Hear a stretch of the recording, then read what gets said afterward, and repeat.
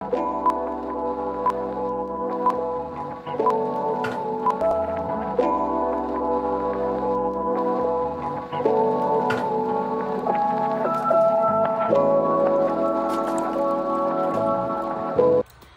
do you guys? I'm back with another video, and today's video, as you guys can see by the title, is going to be strictly on how to pass your A&P classes.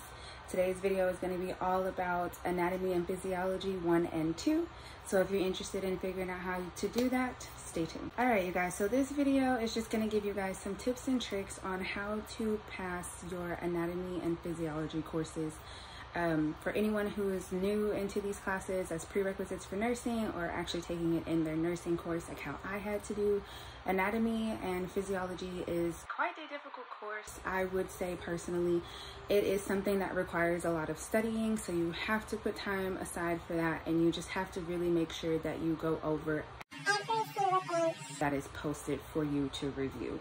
I know that's something that I struggled with, something that I didn't personally do at first. Like in the first 2 weeks, I want to say, I was only reading from the book and I wasn't going over the lectures that my instructors had posted for me, and those are very, very, very important. They usually have information in there that is not going to be highlighted or outlined in your textbook that will give you a better understanding of what to look for on your quizzes.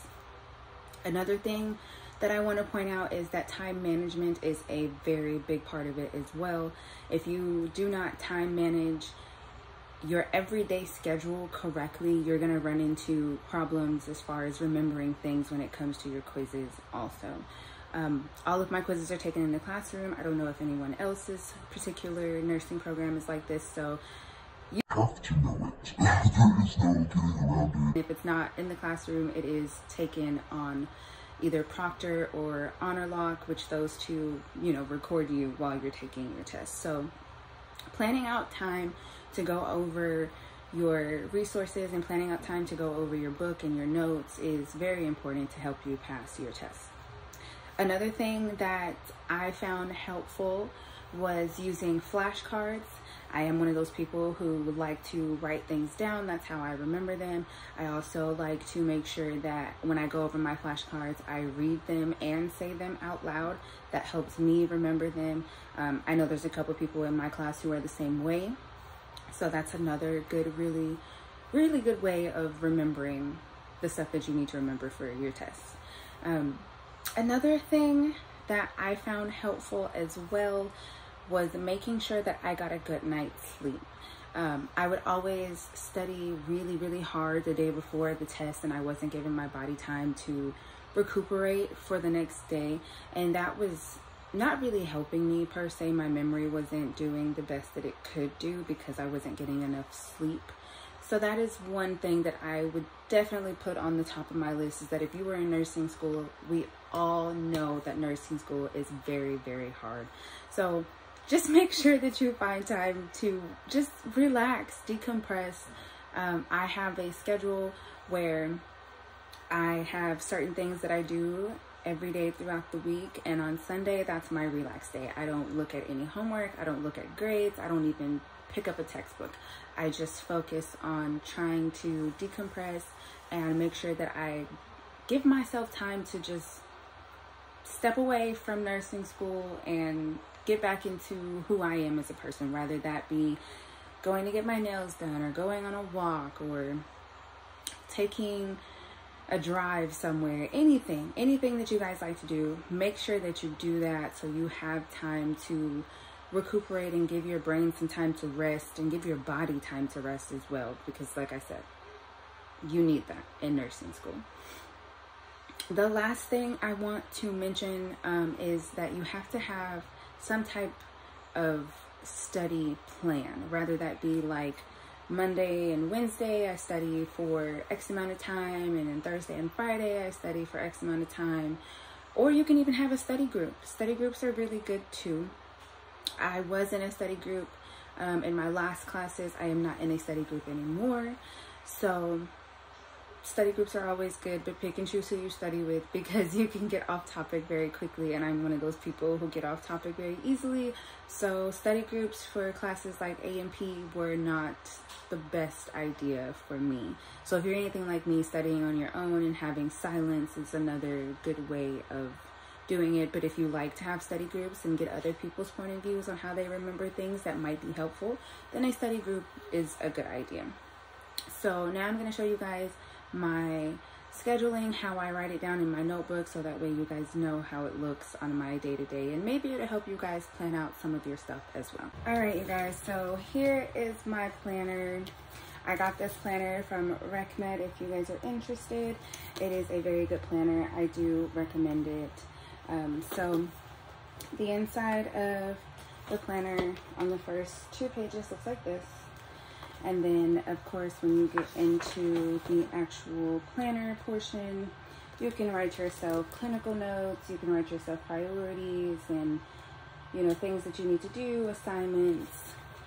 And I like to stick to just writing them out during the week. So here you can see the week that I did write out. This side right here is from the first week of this semester. I have it labeled from the day that it started, and then it goes over onto this side, so that way you guys can have a look at that there. Another thing that I like to do to make sure that I fully understand my day-to-day is write it out like this. This is going to give me a better understanding of what I need to do on a regular day-to-day basis. So as you can see, I have Monday, Tuesday, Wednesday, Thursday all planned out. And then of course I have the classes written in there as well. So if I have a quiz, I have a quiz on that day. I have the discussions written on the days I need to do the discussions, and that's just how I time manage everything. And then of course on Friday and Saturday and Sunday, you can see on Friday I have a class there, and then on Saturday it's prepare for the next week, and then on Sunday it's just simply relax. So like I told you guys, having a good planner, having a set schedule is a really good way to go. Especially when you're in nursing school, because you have to make time to get everything done, otherwise you'll just get overwhelmed.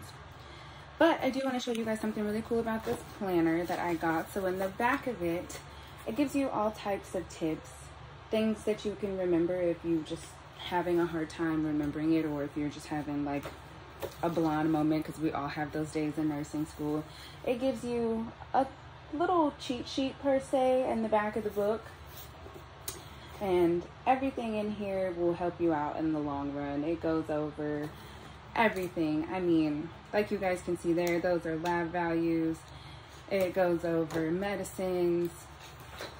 It goes over the heart, survival signs, everything about the organs. I mean, I recommend this planner for anybody who's going into nursing school. I mean, look at this. It's just completely helpful. There's no loss in getting this planner, honestly. That's just my opinion. So if you're looking for a really good planner, I recommend this one. Like I said, this planner is from RecMed, and if you guys want me to link it down below, I can, or you can just shoot me a comment at the bottom and I will post the link for you where I got it from. No big deal. You can also find this on Amazon as well. They are linked to Amazon. It'll take you right to it. You can buy it from there and they will ship it to you. So that is pretty much it for today's video, you guys. It is just strictly over how to pass A&P. If you guys have any questions or concerns, feel free to leave them down below. I will respond to you guys as quickly as I can. And I wish everybody the best of luck in nursing school. Mwah.